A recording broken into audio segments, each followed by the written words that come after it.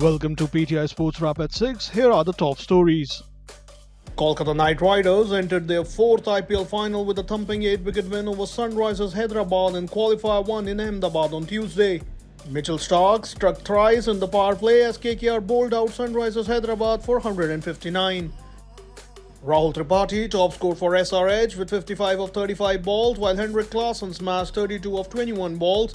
The 62-run stand between Tripathi and Klassen was the lone positive in an otherwise underwhelming batting effort. KKR then gunned down the target in 13.4 overs thanks to Venkatesh, Iyer and skipper Shreyas Iyer's unbeaten knocks.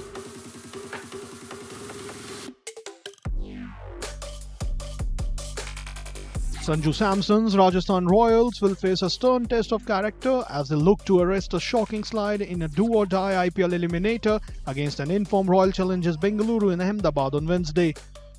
Rajasthan Royals are coming off 4 losses and a rained-off game. RCB have notched up 6 consecutive wins to sound a warning to their rivals they mean business in the playoff. RR, the 2008 IPL winners, suddenly find themselves as the underdogs when a couple of weeks ago they were red-hot favourites.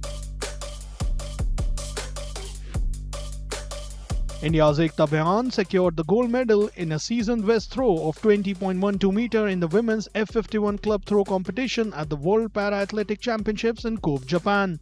Ekta had also won the gold medal in the club throw event at the 2018 Asian Para Games in Jakarta and had also qualified for the Tokyo 2020 Paralympics.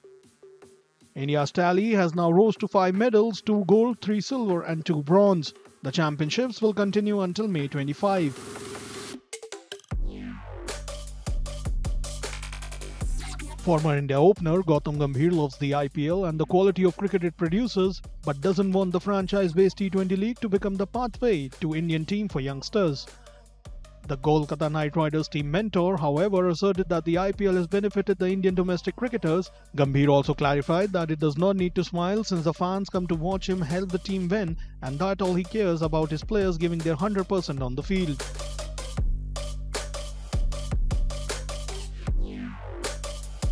Australian cricket team coach Andrew McDonald said on Tuesday that charismatic young batter Jake Fraser-McGurk and all-rounder Matthew Short have been added as travelling reserves with the squad for the T20 World Cup in the Americas because they bring something different to the table.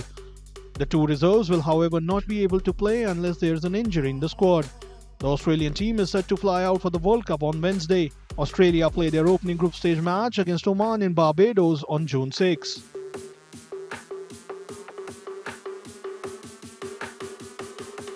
Wrestling Federation of India on Tuesday decided to exempt all 6 Olympic quota winners from selection trials, but their form and fitness will be assessed at the upcoming ranking series event and the subsequent training camp in Hungary. The WFI said the decision to not hold trials has been taken under peculiar circumstances and should not be used as a precedent in the future.